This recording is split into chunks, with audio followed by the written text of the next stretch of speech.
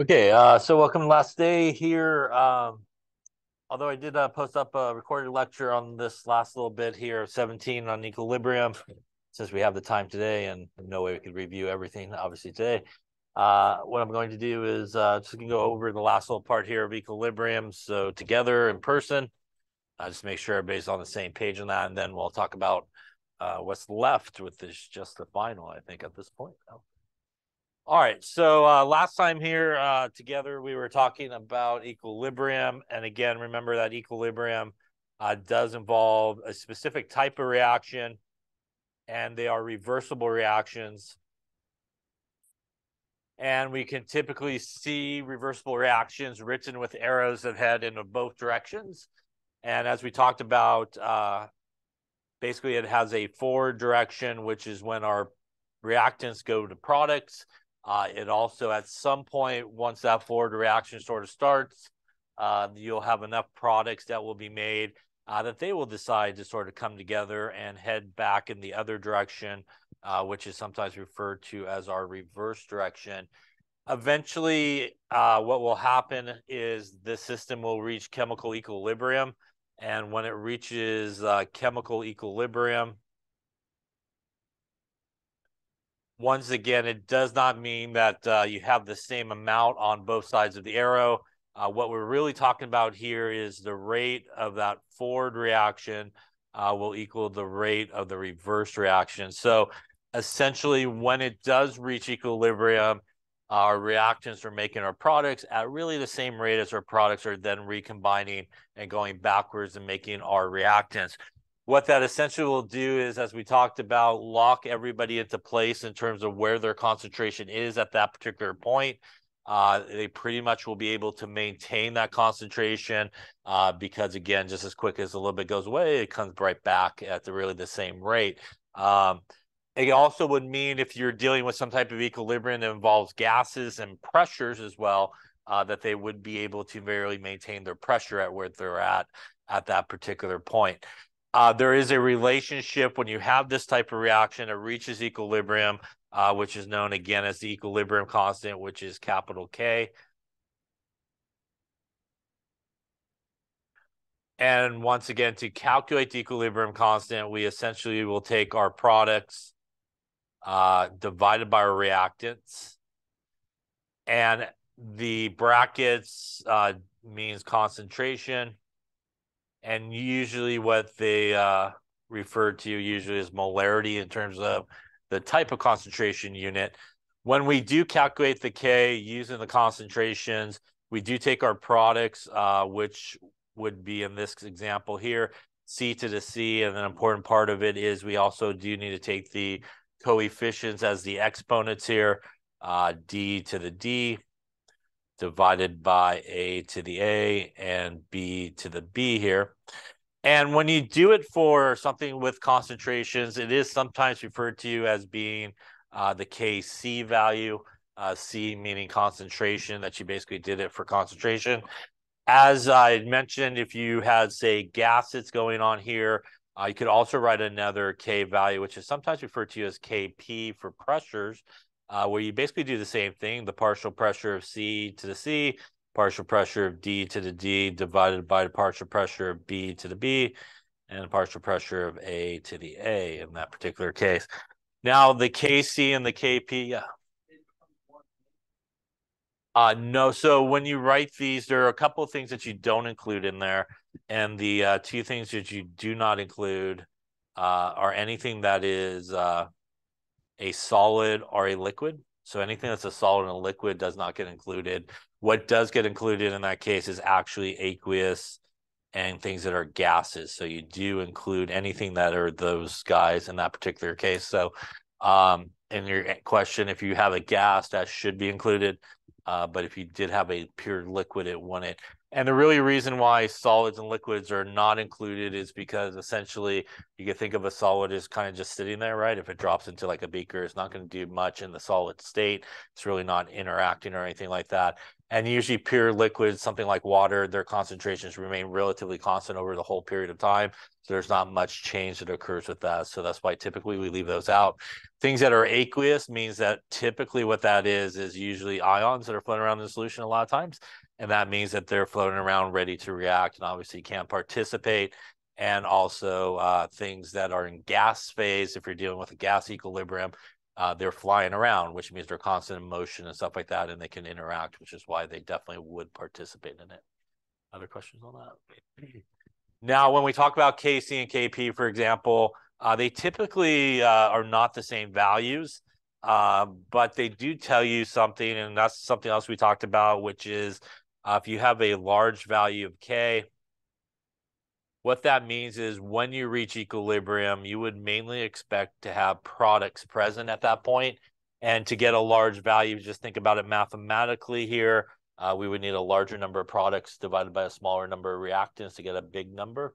And vice versa, if you have sort of a small value of K, that means that when you do reach equilibrium, you would mainly have reactants present. And it's the same idea, mathematically speaking. In order to get a small number, we would need a much larger number there on the bottom, which means we'd have more reactants than products to do that. What's considered a large value or a small value? A large value is considered really anything above 1. So 1 is sort of considered, 1 and above is considered large. Less than that is considered a small value. K is also a nice thing in terms of, although we yell about units all the time in chemistry, it's one of the few things in chemistry that really does not have units associated with it. It is usually just a number, and really no units are usually kind of put on K values. And that's because they really don't cancel out correctly. So we just look at it as the number and really the proportion. The idea of the K is an equilibrium constant, which means it is going to be the same value regardless of what you do in that particular reaction. You will always come to rest at the same proportion of products to reactants, whether you started with all reactants, whether you started with all products, whether you started with a little bit of reactants and products. It will always come to the same value of K regardless of what you start with. And sometimes people think, well, I use more reactants, say, in this experiment than the first one. Like I should get a different value of K, and that's not the case. So you will always get the same proportion of reactants to products. The only time you will get a different value for K is actually if you change the temperature. So if you compare the K value at, say, 25 degrees to the K value at 35 degrees, those values will be different.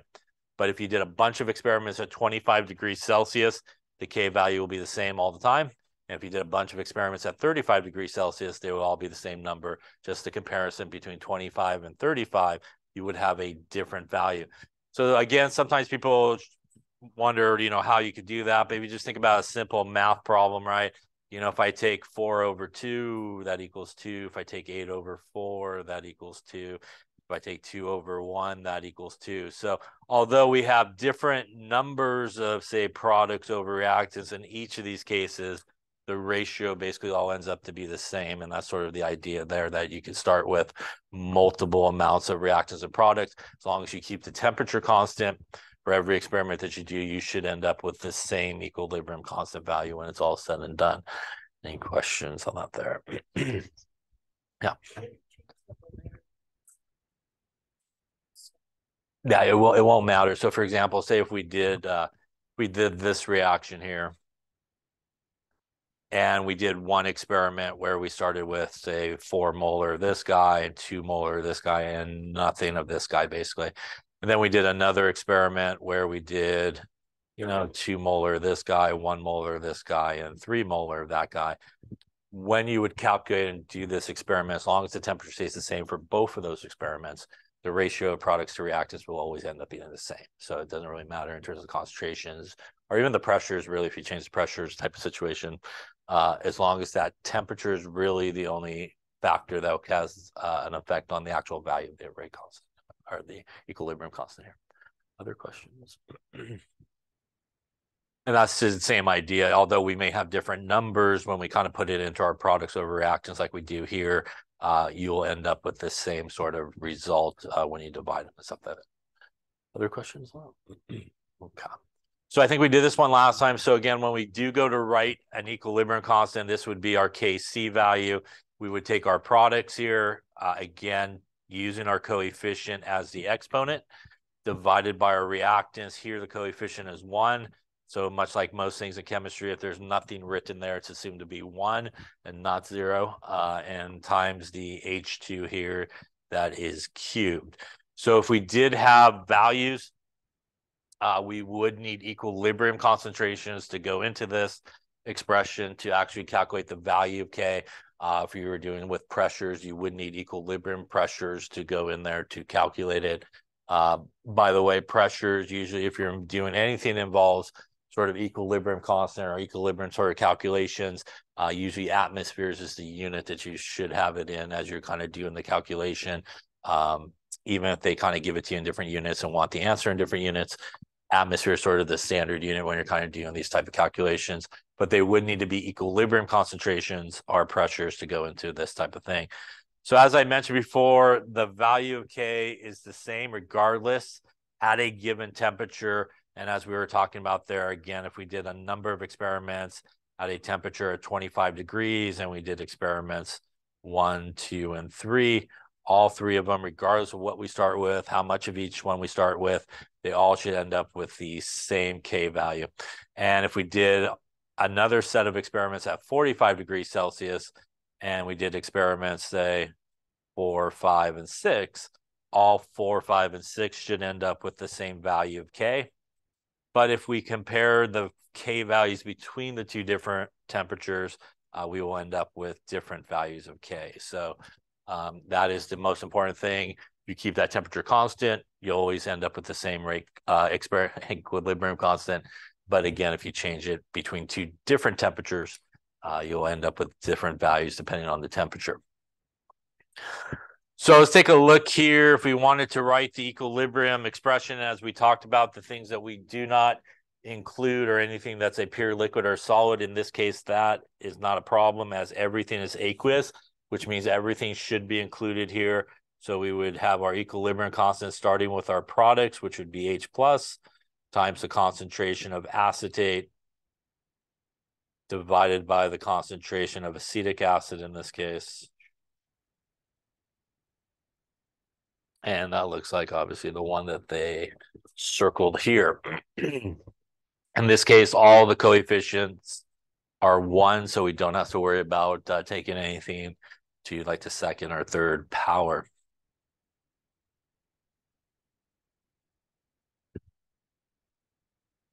All right, so let's take a look at this. For the reaction, calculate the equilibrium constant at the given equilibrium concentrations. So if we were to do this, we would want to start with our equilibrium constant for this. So again, it would be our products, which would be our NO2. Here we would need to square it because of the coefficient that is there. We would divide it by the concentration of our N2O4. Here again, the coefficient is 1. At this point, since these are the equilibrium concentrations, we could plug it in and we would go 0.060 squared divided by our 0.055. And I'm going to trust them that they calculated it right. We'll go with the one that's boxed at that point. And we do end up with a K value of 0.065. That is considered a small value of K, which means when we do reach equilibrium, we would mainly expect to have reactants present in a greater proportion than obviously products in this case. Any questions on that calculation there?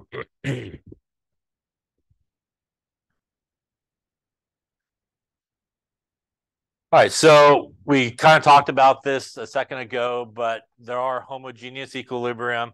Homogeneous equilibrium is much like a homogeneous mixture, which means it's the same throughout. It's the same idea here with our homogeneous equilibrium. It means that everybody here is in the same phase. So everybody's in the same phase along the way here. And if we were to write our equilibrium expressions for each of these guys here, we could write a Kc, which would be the concentration of NH3 squared divided by the concentration of N2 and our H2, which we would need to cube it again because of the coefficient. This actually are all gases, which means you could do it in terms of pressure rather than molarity. And that again would be what is sometimes referred to as a Kp expression. Works the same way as the partial pressure squared of NH3 divided by the partial pressure of N2 times the partial pressure of H2 cubed. On the bottom one here, we would do our Kc, concentration of H plus, Cn minus, divided by HCN. On the bottom one here, there is no gases, so obviously you can't have any pressure if you got no gas. So there is no Kp sort of expression that you could write for that particular one, again, because there's really no gases involved. Any question on either of those there? Yeah.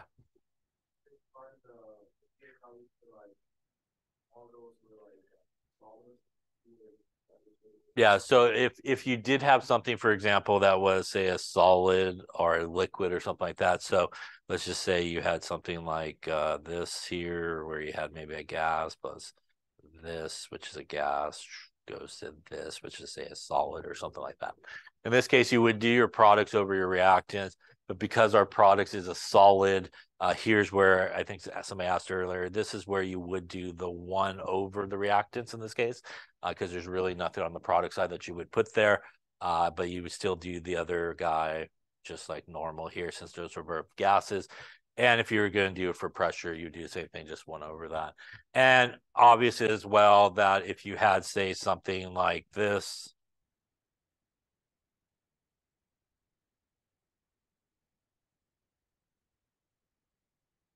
in this particular case here, we have aqueous on our product side, solid here on our reactant side. So in the case of this would just be our products would be the only thing that would be included in our equilibrium expression. So technically speaking, it would be over 1, but obviously you don't need to put the 1 there for that particular case. So if you got in all solids or liquids there on your reactant side, it's basically just going to be the products as your equilibrium expression. And if you have all your products that are either solids or liquids, then it's going to be 1 over your reactants, basically, as to how you handle that. Yeah.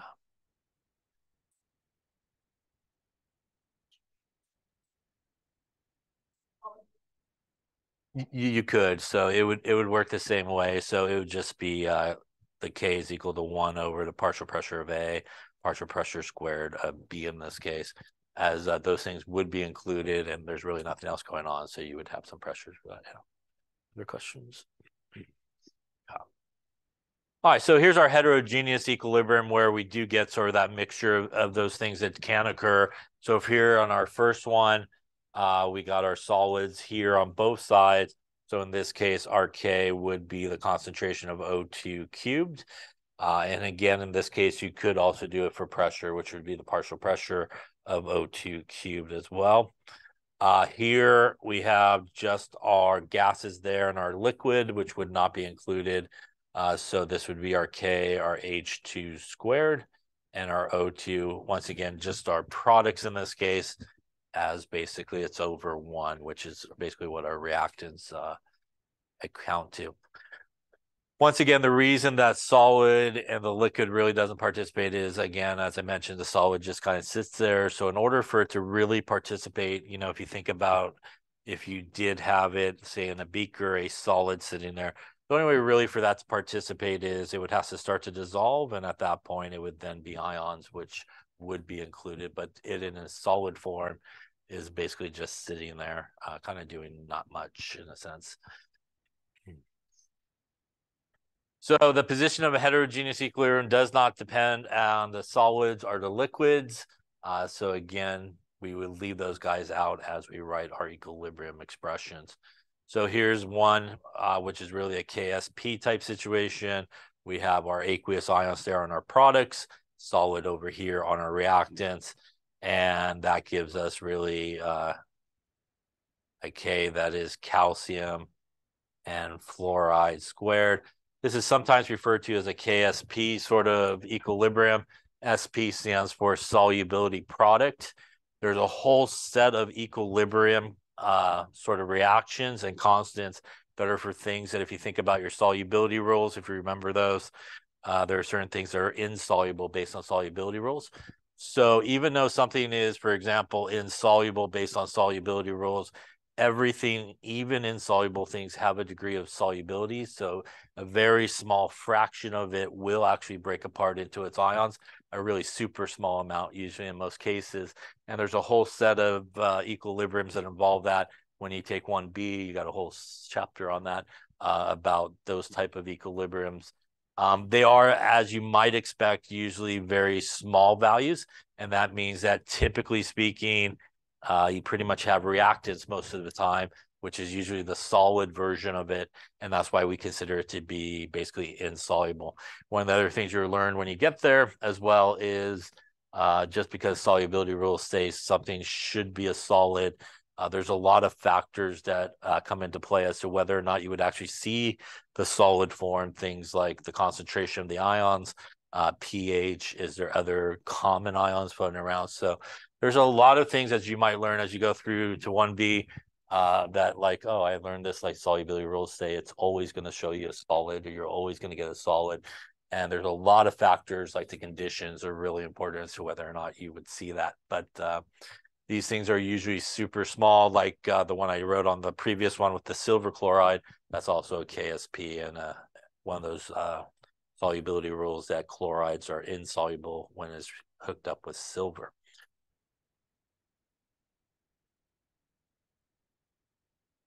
All right, so let's talk a little bit about Le Chatelier's principle. And Le Chatelier's principle is the idea of, you basically have a system that is at equilibrium,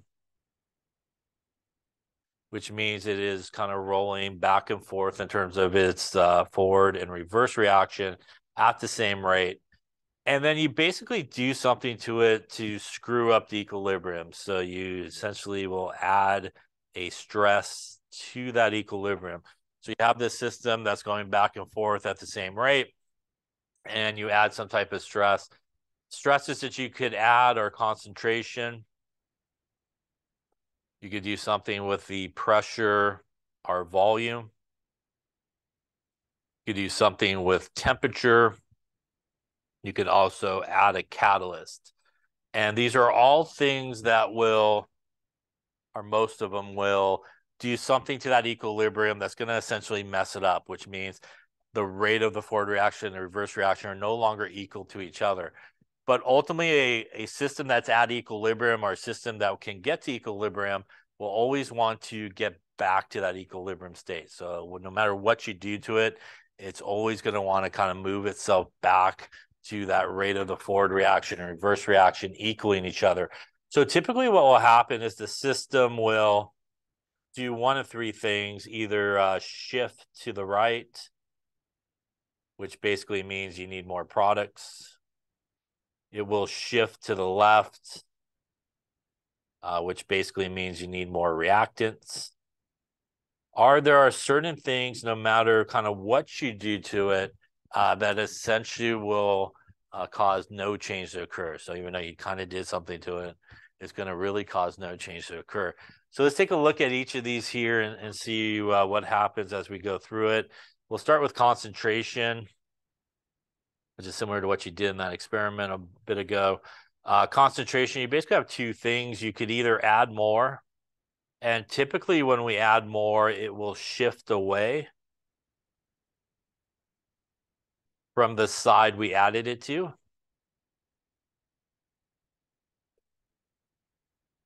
A good way to remember that's AA, add away. And the other thing you could do is remove something. And when you remove, it will shift to the side you removed from. So what happens in this situation is a couple of things. So when we remove something, there's really two ways that you essentially could remove something from a solution. You can't just reach in and like grab out an ion or anything like that. They frown upon that, I think. So really the two ways that you could really remove something from a solution is you could add something to it, that will cause a precipitate to form. So that's a solid, which, as we talked about, is not part of the equilibrium. And that's essentially like reaching in and pulling one of the ions out of solution. And that's going to cause a shift in equilibrium to occur. The other thing that you could do is also like one of the ones you did in that experiment. If you have hydroxide, OH minus, or H plus in the reaction, you could add an acid or base to it, and it will form water, which is also a pure liquid and not included in the equilibrium. So you could add something that forms water, which is essentially removing H plus or OH minus from that solution. Now, adding more is really simple. You just grab a reagent off the shelf that has that ion in it, and you just squirt it into your thing, and you add it, or like in your case, scoop something in there that has it in there that will dissolve. So when we have a system that's at equilibrium, like this here, and if this guy over here is my reactant, this guy's my product. If I have somebody hop on over here on the product side, what that's going to do is he's already at equilibrium. That's going to mess up the equilibrium. So I now got a couple guys over here. Not so good over here. Stick figure form here. So in this case, we added more products. So to fix the situation, to kind of return back to equilibrium, we would actually have to shift away from the side we added it to. We'd have to put more people there on the left-hand side to bring it kind of back down. And it would shift away towards the reactant side, and that would bring us back to equilibrium at that point. And we're now back to really the equilibrium sort of position. So in this case, we added more products, going to shift towards the reactant side. And in the case, if we add more reactants, it would shift to the product side.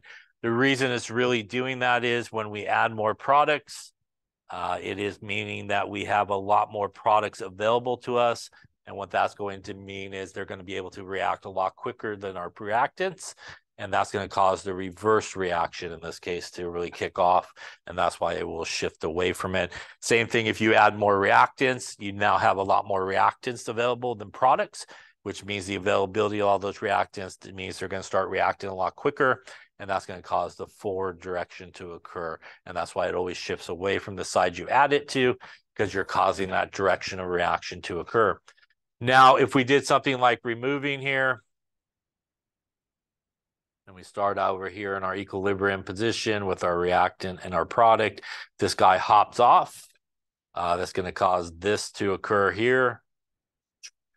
And now in this particular case, to fix it, we actually have to go towards the side we removed it from.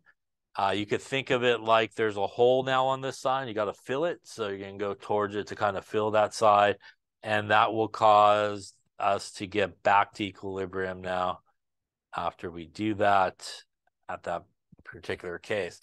So when you do remove something, either a reactant or a product, you're really causing sort of, like I said, like a hole on that side, and you got to kind of go towards it to fill it. The real reason of what's happening is when you remove a product like we did in this example, you now have way more reactants than products, which means they're going to start reacting pretty quickly, and you're going to start making more products, and it's going to cause that kind of revert forward direction in that case to occur. Same thing would happen if you removed reactants. You would cause a lot more products to be available, and that's going to cause the reverse reaction to start to happen, and it would go towards the side you removed it from. So when you remove, it goes towards it, and when you add more, it goes away from it. And it's really about happening the forward reaction or the reverse reaction is really what you're sort of kicking off. Any questions on that there? Now, a couple other things that could affect equilibrium is pressure and volume, and these guys are usually tied together a lot of times with our friend Boyle and his relationship P1 V1 equals P2 V2, for example. What we know about that is if my pressure goes up, typically what that means is my volume should go down. And in that situation, what we will have is a situation where we have a much smaller volume, which means the pressure will go up. So we kind of want to bring the pressure back down. But because we're in a much smaller volume, we need actually less gas molecules in that small volume. So it will shift to the side with the least number of gas molecules. And that is obviously dependent on, the reaction you're looking at as to which side is more or less gas molecules. You essentially look at the coefficients and anybody with a G and add them up and see what you got going on both sides of the arrow. Opposite is true. If my pressure drops, that means that my volume should increase. And in this case, we have a much larger sort of area where our gas molecules are going to be flying around. So pressure coming down, we kind of want to bring the pressure back up. That means we need more gas molecules in that larger area. So again, it would shift in this case to the side with the most number of gas molecules. So when you think about pressure and volume, typically a lot of times the volume is the way to sort of think about it. Small volume, less gas molecules, larger volume, more gas molecules to fill it. And that's a good way to sort of think about it. So if I had something like for this here, if we shifted, we'll shift to the left, we'll go to the right, or there be no change if I added more D, I removed A, I increased the pressure, added C, and increased the volume. So take a moment for each of those. Which way would this equilibrium shift in this case?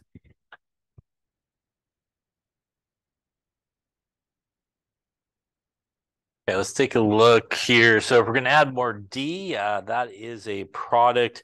What that essentially is going to do is cause the reverse reaction to kick off because we have a lot more products than reactants. So it should shift there to the left. In the case of removing A, when we remove A, once again, that is going to cause like a hole over here. And that also would mean we actually would have more products than reactants in this case and cause the reverse reaction to also occur. Again, if you want to think about it, to fill that hole that's over there on the left-hand side. And it also should go to the left. In this case, we're going to increase the pressure, which means if we increase the pressure, we have a much smaller volume. And that means that we do want the side that has the least number of gas molecules. In this case, that is 3 gas molecules there, plus 1 is 4. On this side, we have 2 and 1, which is 3. So in this case, we would actually shift it to the right, as the right has less gas molecules than the left in this particular case. Any question on those there?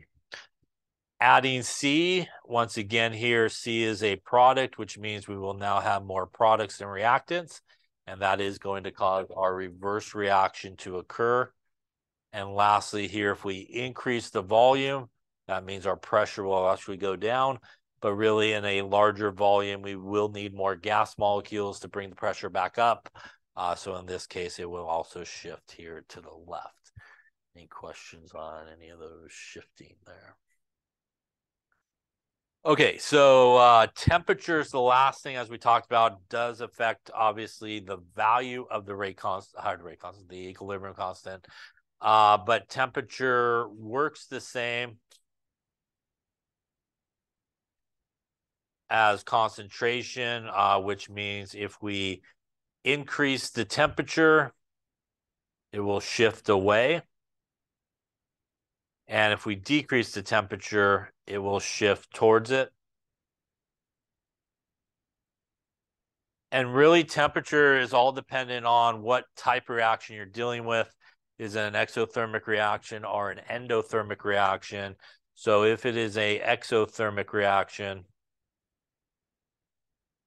when we have an exothermic reaction, we think of heat and energy as being a product, like it is being given off. And that means that if we increase the temperature of an exothermic reaction, it should shift to the left. And if we throw everybody on ice, it should bring the equilibrium to the right there as we remove the heat or energy. And if we have an endothermic reaction, We think of heat and energy as a reactant in that case, like it's being absorbed. So that is a reactant, which basically means the opposite there. If you increase an endothermic reaction, put all your beakers on a hot plate or something like that, or a hot water bath, it will shift it to the right there towards the products. If you remove energy, put everybody on ice, again, it will go to the left in this case.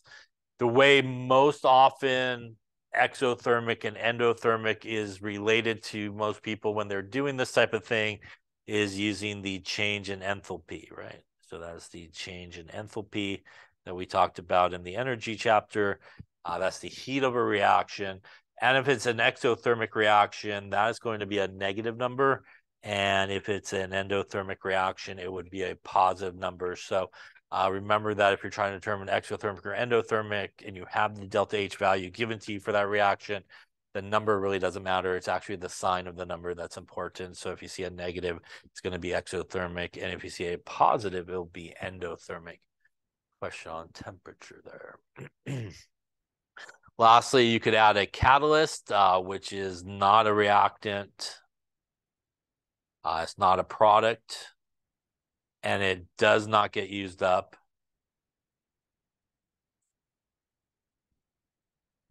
But is there usually just to facilitate the reaction happening faster? As we talked about, it does so by lowering that activation energy, that hill that the reactants has to climb to get to the other side in terms of energy, by finding an alternative pathway for that to occur.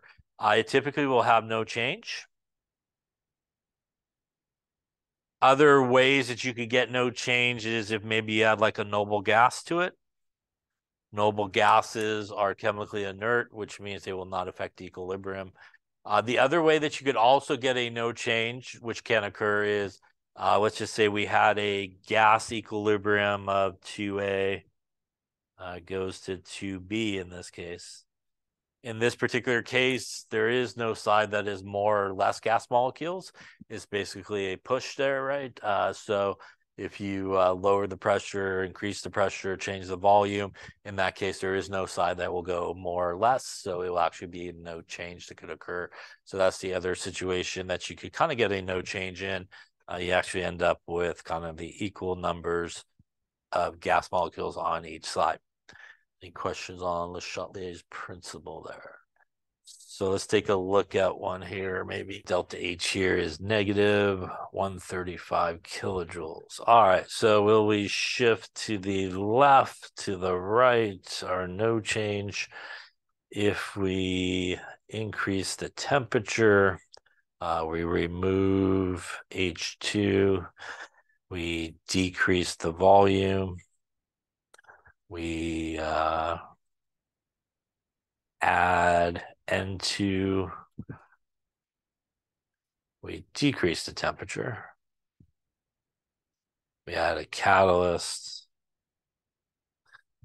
and we decrease the pressure. All right, let's take a moment, and for each of those, which way will we be shifting? So first off, we'll start with the increase in the temperature. Here we are given the delta H, and really all we have to look at is the negative, and that will tell us it's an exothermic reaction, which means if we were to add heat or energy to this equation, we should think of it as a product.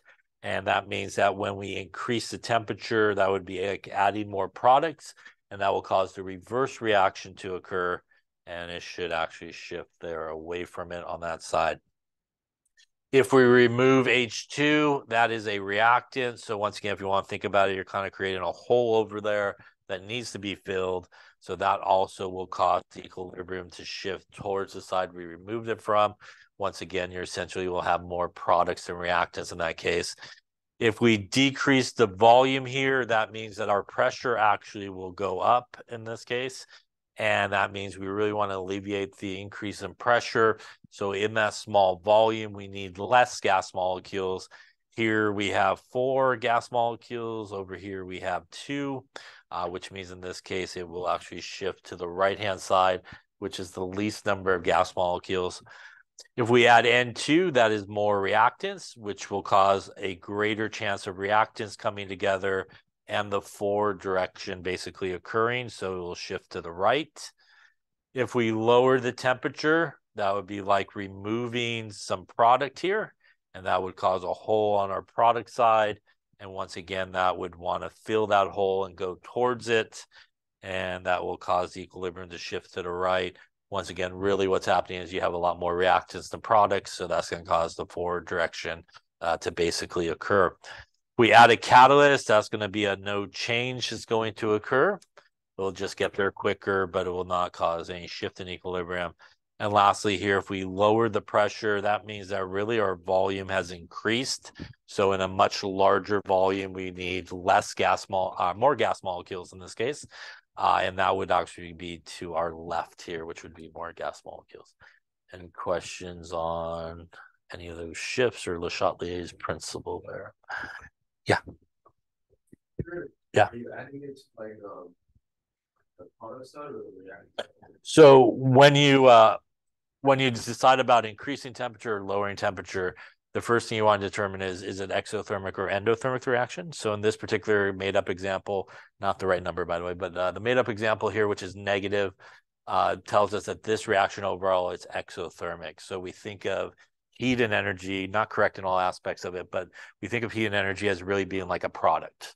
So in that case, for this reaction, our heat and energy, our temperature value, if you want, is sitting as a product. And that means that if you lower the temperature, you're removing product. And if you increase the temperature, you're adding product.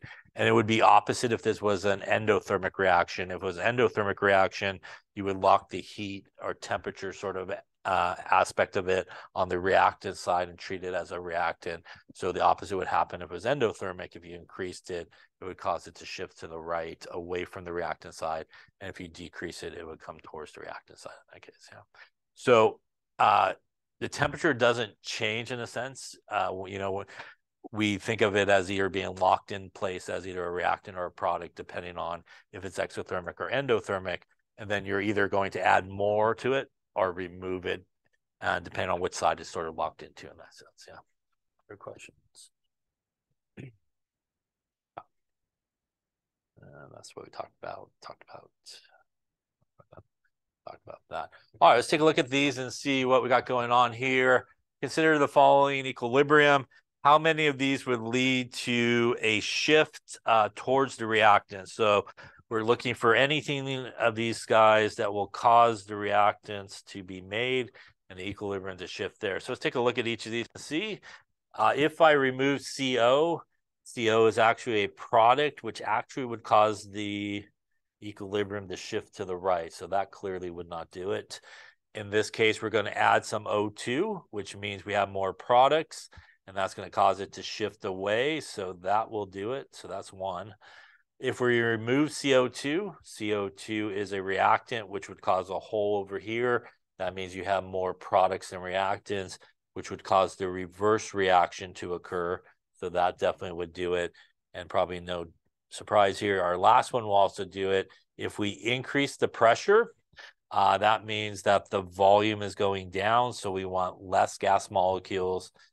So on this side, we have 2 total. On this side, we have 2 plus 1, which is 3. So that is going to cause it to shift to the left. So everybody but the first thing here will cause the equilibrium to shift to the left or the reactant side. Any questions on that one there?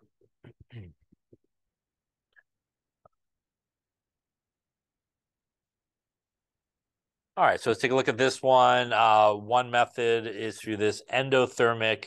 How many of these would decrease the amount of H2? So we're looking to decrease the amount of H2, which means the only way to do that is to cause the equilibrium to shift away from H2, basically.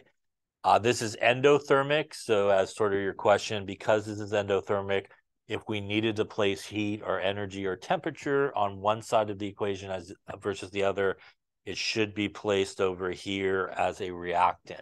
So now that we placed it over there, because this is endothermic, now we can see if we do something with the temperature, how it will affect it. We will now consider it kind of like a concentration almost. So here, if we added water to this case, that will cause the equilibrium actually to shift away from it. So that's going to cause it to shift to the right, and it would not. By the way, water, should that be included in the equilibrium? It actually is in this case because it's not liquid, but it is a gas form of it, right? So it's steam. So not all water is always excluded, but it is water in the liquid form that's excluded from the equilibrium. This would be included if you were to write the equilibrium expression for this guy. You would include everybody there, the CO, the H2 cubed divided by our CH4, and we would include this water because it's in the gas state, and because of that is flying around and participating in the equilibrium as opposed to its liquid form. We look at number 2, the volume is double. That means we increase the volume. That means the pressure is going to go down. So we now need more gas molecules. Over here, we actually have 2 gas molecules. On our product side, we have 4. And that means that we would shift it to the right in this case. And that would not decrease the amount of H2. If we removed CH4, which is a reactant, that would cause a hole on the reactant side. So it would cause more products to come together to fill that hole.